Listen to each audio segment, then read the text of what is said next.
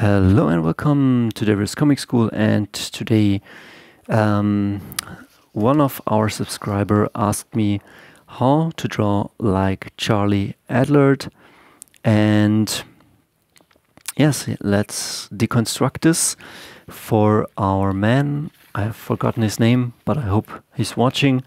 I will take this issue of The Walking Dead for some examples, and what I can not stress enough is like if you want to draw like your heroes, there are two things you need to learn.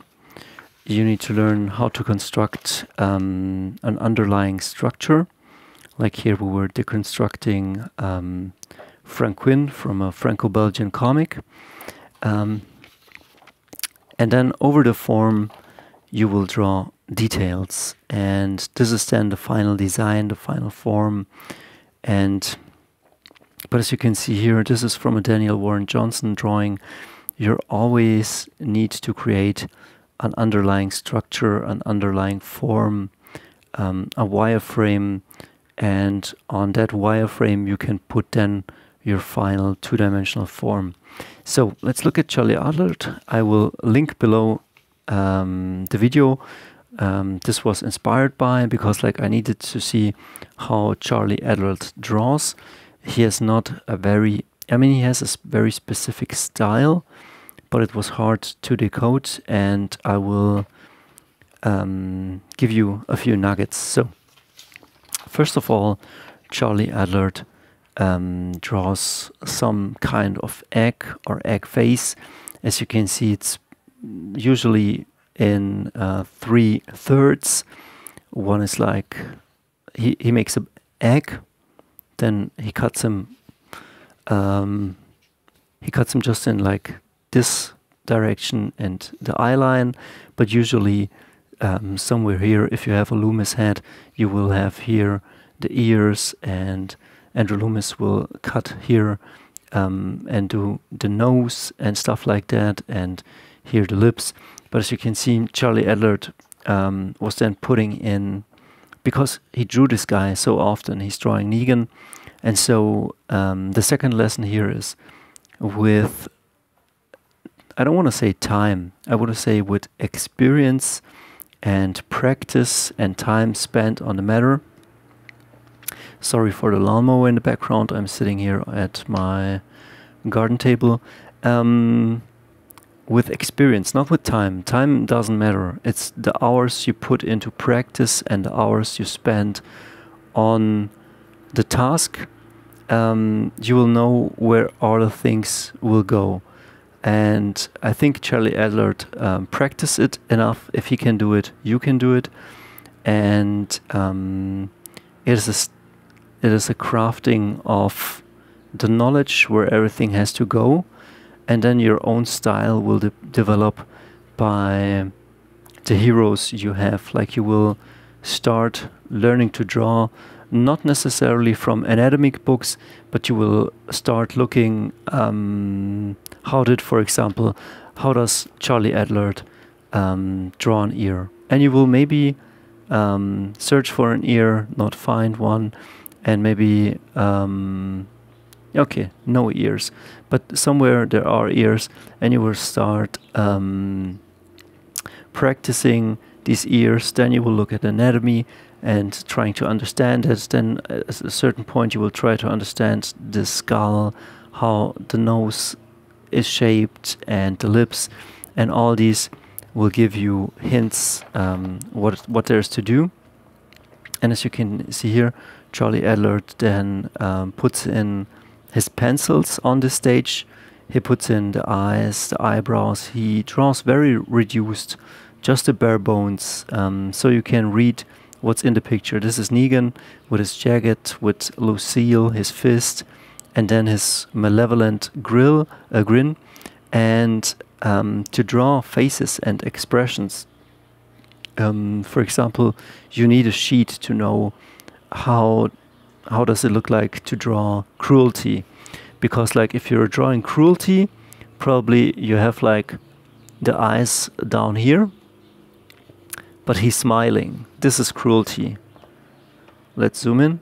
Like this is cruelty. But if you have sadness, probably you have something like this. I don't know. This is bad, but you know what I mean, like you need to know the facial expressions, and there is a sheet like in Scott McCloud's book, or maybe you can see for yourself, and there's cruelty, joy, or maybe you look up different faces, because like each face needs its own expression. And then once he's done this, he has constructed from basic shapes, he has put in the details, and then he has penciled it. And once he has the pencils, he will then start to put in the inks. On the video I link, he will draw it digitally, but I saw him also drawing traditionally, and I draw traditionally. And what he then will do, he will put in a lot of blacks. And if light hits from here, from this side, he will draw something called hard blacks or hard edges. And he will cast hard shadows.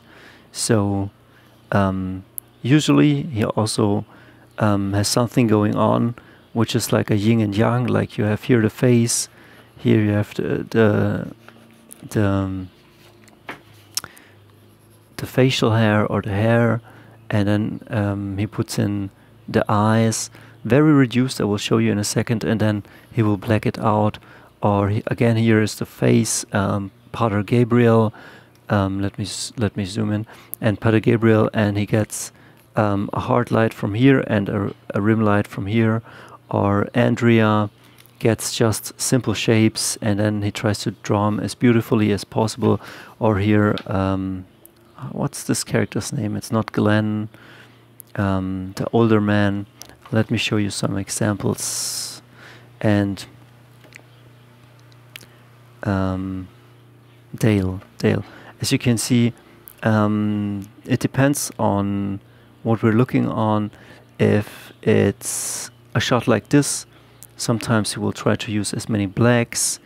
He always will try to black something out just because it's his style, and he goes for this black and white noir thing, but also for just a look and create. He tries to create this certain feeling, but there's always a lot of black, a lot of yin yang, and as you can see, the faces, no unnecessary lines, just the bare minimum of what's needed. But he tries always to make it very moody, include a lot of blacks, and yeah, that's how he does it.